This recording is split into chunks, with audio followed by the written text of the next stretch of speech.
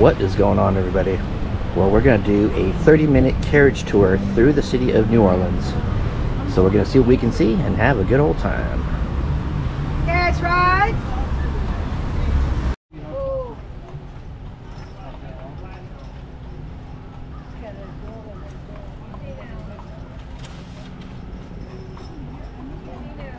The two most important words I can teach you on the tour are Creole and Cajun.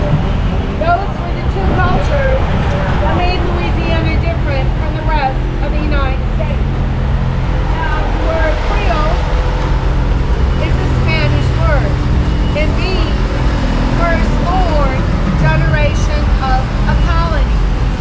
So we were a colony of France, then a colony of Spain, then a colony of France, all before we were sold to the United States in the Louisiana Purchase.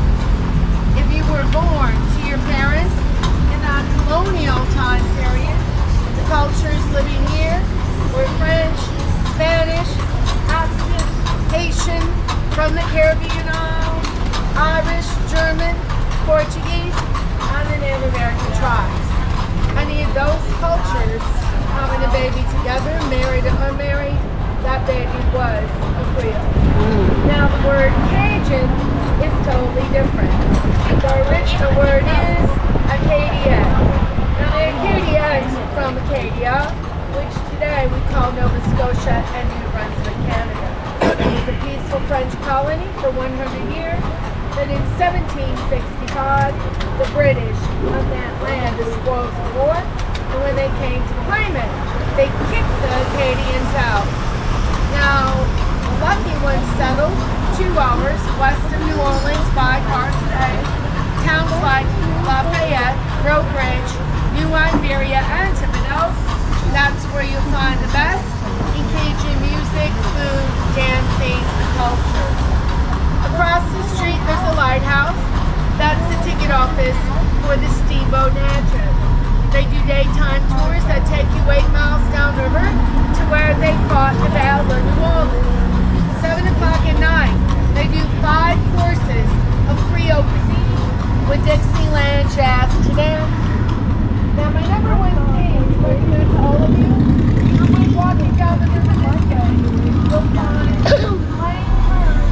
Mardi Gras World, the Mardi Gras Folk Museum in the United States. Folks, when we have Mardi Gras, that's 56 parades in 2 months' time.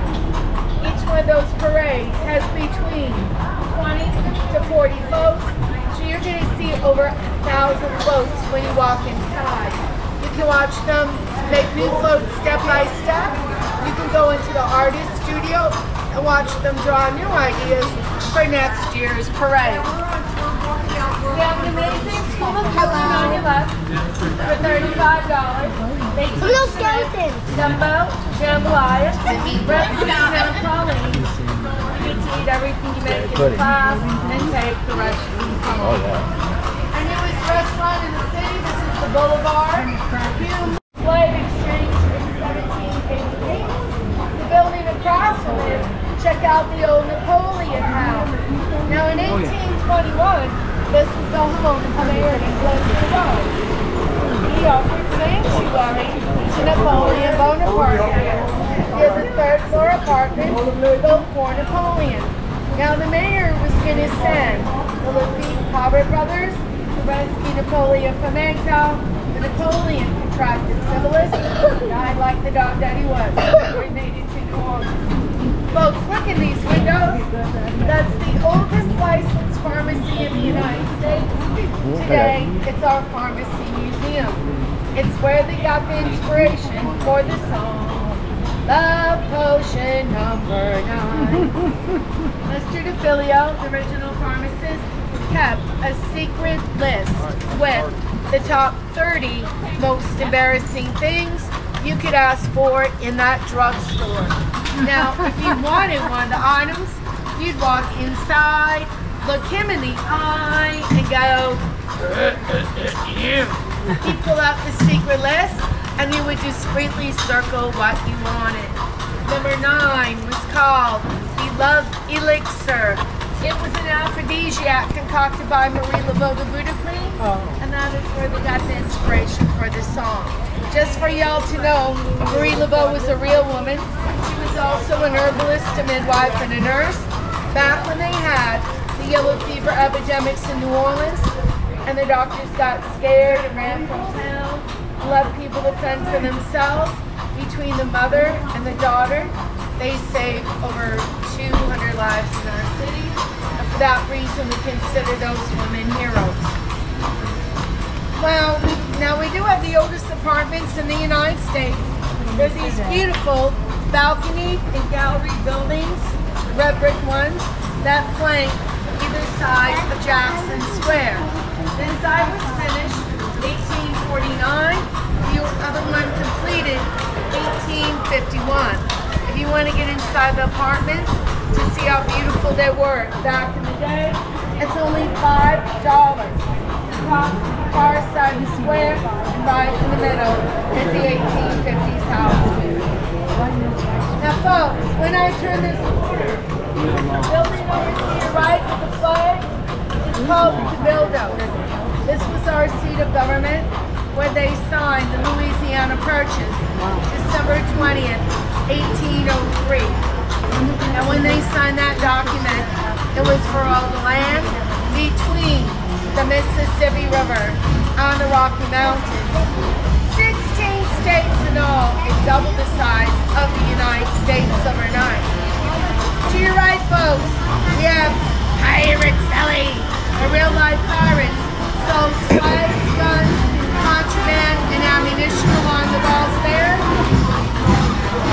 And then on your left, folks, second floor balcony apartment, this red brick building. That was Tennessee Williams' apartment when he wrote the play Streetcar.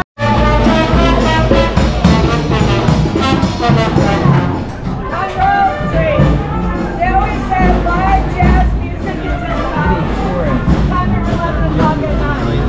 But you also find the best antique shop, art gallery, jewelry store, cigar shop, boat. Whatever your heart can desire, you will find on Royal Street. To your left, look through the archway at the world-famous Pat O'Brien, the gunner of the Hurricane Bridge. They have Louisiana shows on the weekend. Casual Courtyard restaurant in the back with a flaming red fountain. Preservation Hall right next door. That is the club where Harry Connick Jr. had his first gig at 8 years old playing on the piano.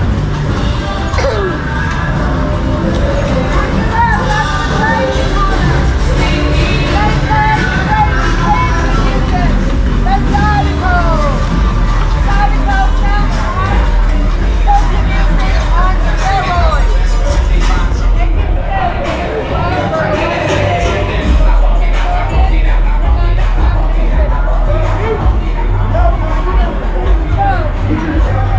right-hand corner where it says Dorf, that used to be the famous dog that went to hang out with their man.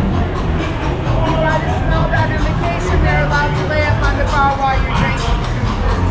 Oh, this jazz club on Bourbon Street today. I said I spent some time in there. Jazz club. That jazz club. They play bootleg jazz from the Prohibition era. Look up to all the skeletons, even one with skin still on it. And then look to your left, down St. Anne Street, that's Armstrong Park. Back in 1800, they called that area Congo Square. That is where slaves socialized and worshiped on Sunday. Slaves in Louisiana were under French law. They were baptized Catholic right off the boat and given Sunday off as sign pattern and the fleur-de-lis pattern right up on that gallery. To make the fancy stuff, a blacksmith pre-carves the mold. Of course, not looking on into the mold. Oh, man, you mold. Oh. lets it cool down, and pops it out. It's intricate, delicate, and lacy looking. Just like how you can see the sky through that balcony. It looks like black lace. Locals down here call it iron lace. Don't look poor boys to your right, folks. This place has all the famous dishes, from crawfish pie to alligator, and they're open till 2 a.m. The house next door has a beautiful double staircase, just like the old movie Gone with the Wind. Now, when they would have a baller party back in those days, one side of the stairs was for the single ladies to go up, the other side for the single gentlemen. If a young man caught a glimpse of a bare ankle or higher underneath those lily white petticoats, that was Instagram marriage. The Catholic household involved. Folks, on your left, the oldest bar in America. That is shown black. In the evening, it's a wonderful piano bar. The man is back at the piano. This is the bar that we went to that day, the piano. Oh, look at that. You guys, look, guys. Plays anything you want to hear, from Billy Joel to Cole Porter to Louis Armstrong. Now, they say that John and Pierre Lafitte, our most famous pirates, own the building. In fact, we have a copy of the deed in the city archive. They would use the front of the building as a legitimate business, a blacksmith shop, to hide the fact that out the back door, illegally, they were selling slaves, guns, contraband, and ammunition. Now, being pirates, I am not going to tell you they were saints, but they turned out to be the unsung heroes of the Battle of New Orleans. Before the battle, the British wanted them to sell their ammunition in mass. The Lafitte's would not do it. They were loyal to Americans. They snuck off to rat on the British. They gave the United States military free ammunition, and in the end, they fought on the American side. And that is why Andrew Jackson went down in the history book saying he couldn't have won the Battle of New Orleans without their help. Folks, do you see the very sharp icicle glass at the top of the wall? They call that an IBU wall. Back in the 1800s, they would put the cut glass up to keep robbers from climbing over and robbing you blind. If you were a mean-hearted, devious person, you would grow a vine flower like a morning glory over the cut glass. No one would ever know it was there.